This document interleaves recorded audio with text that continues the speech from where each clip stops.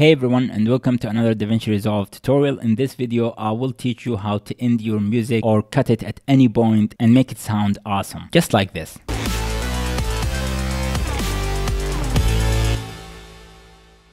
So to start with, you need to go to your audio track, find the place where you want to cut it. You want to go back a couple of frames, maybe a second, 2 seconds.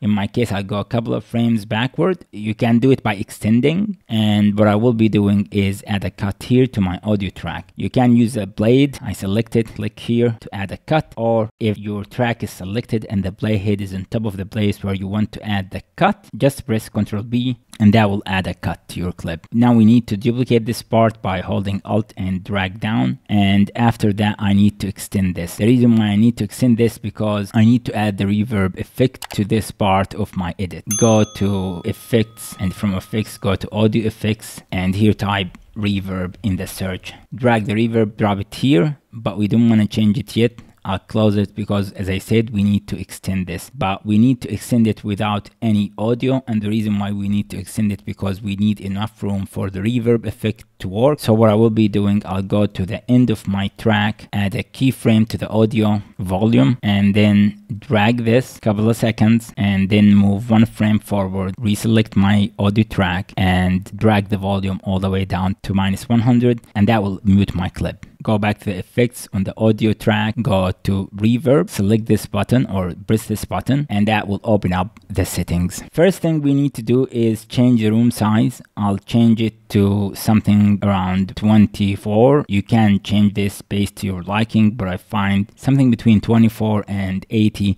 will give you the best result in my case, and that might be different for you. Second, what we need to do is take the reverb time and drag it all the way up, and this you need to test this. I can end it there and that will work, but you can also keep tweaking and playing with these knobs here. So other values that I will change is the distance. I'll take it somewhere to 9, and for the brightness I also change the brightness. In this case I'll take it to a little bit, push it above. You can play with the reverb tone. You can decrease the high frequency or increase the low frequency, that's up to you. And finally here, if you feel the effect is too strong, you can take the dry wet and reduce it. So dry is like if you don't have the effect at all, and wet give you the full effect. So if you want to reduce it, you can take it back. So maybe I'll take it to 80. Reverb also reduce it, like if you take this, as you can see here from the graph, this reduces the amplitude of the reverb. I don't want to take it all the way down, but probably I'll take it to something like -7. And this is just experimenting. Like I would encourage you to go and play with these knobs, change them, and see like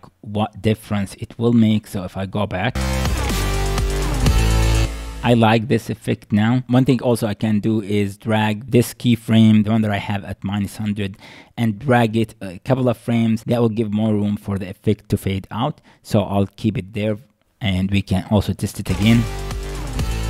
Yeah, I like this effect. So that's how you do it. Hope you like this effect. Don't forget to leave a like, subscribe, and hit the notification bell. And if you have any question about this effect or anything else regarding Davinci Resolve, please leave it in the comment, and see you in another one.